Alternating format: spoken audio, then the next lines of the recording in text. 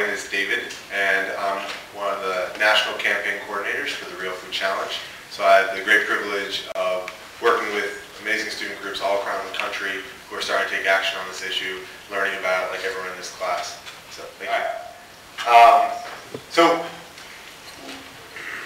I think we all know that food systems are pretty complex when it comes to everything from the seed manufacturers, the shipper packers, the distributors, the retailers.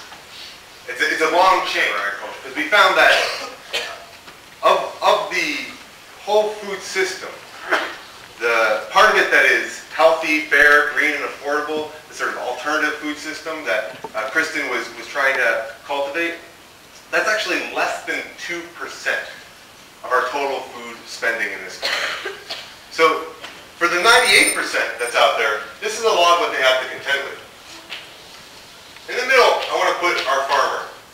And this could be Kristen, it could be the large citrus growers, tomato growers in Florida, where these farm workers work.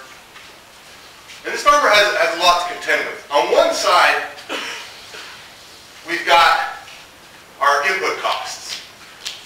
Right? Any farmer has to deal with this. So can anyone name for me what a standard input that you might have to go into your farm operation would be? I heard seeds back there. Yeah. Water. Water, okay. Land. Fuel, land. Equipment, okay.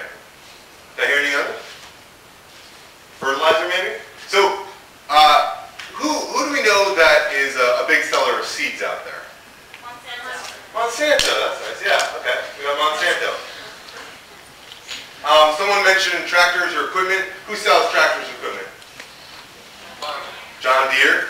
John Deere, okay.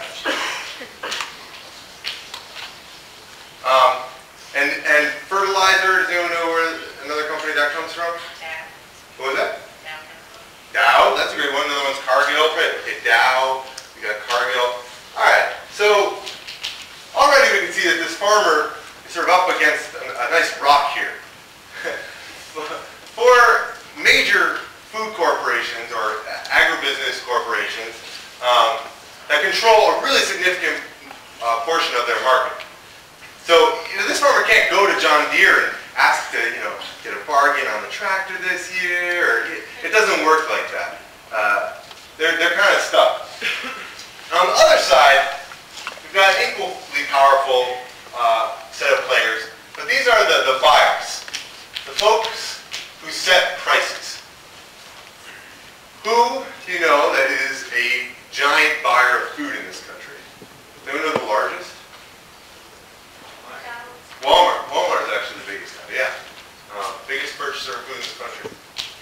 Okay, we've got Walmart. Any others? Someone said McDonald's. I'll just do the golden arches. Any others? Has anybody heard of Sodexo or Aramark, Compass Group? Ever heard those names before? So you see some head nodding. These companies are food service companies. I'll write Aramark there just to give you a sense.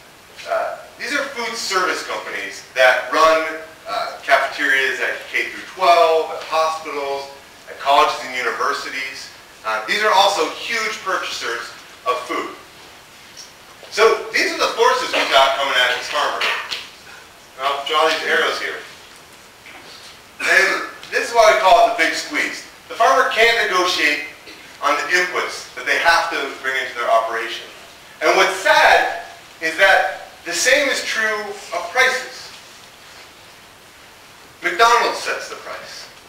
When they put out a contract for potatoes, they tell you how many, what size, what color, what shape, and they tell you how much they want it for. That's who controls the market. The same goes for these other big buyers. Puts a tough bargain in front of this farmer. So what do we think happens to the average grower in this situation? You shout it out. Get squeezed out. Squeezed out. So one option is they're just out of business, right? This farmer lady is gone. But if they choose to stay in the game, what might else happen to their operation? One thing is they realize, geez, they need to start growing more. I mean, maybe if they sold more and more, they might be able to squeak by. Right? So we have intensification. So people dropping more and more fertilizer, planting more and more of the same thing in the same place. What else might happen? Any other ideas? Someone over here? Debt. Debt? Yep. I saw him. Yep. They get bought out by warehouses. They get bought out. Yeah. I mean, other things that can also happen are that they degrade the quality of their food. That instead of producing corn to eat, they produce corn for corn syrup as a way to add value to their product. Right?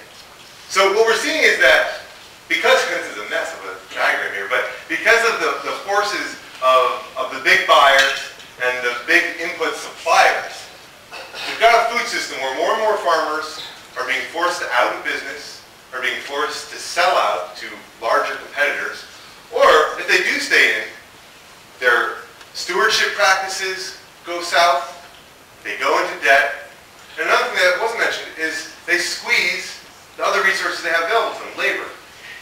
So maybe they start paying their workers less. So this is I mean, a sad story of American agriculture, but it's the reality that we've been living with for quite a long time.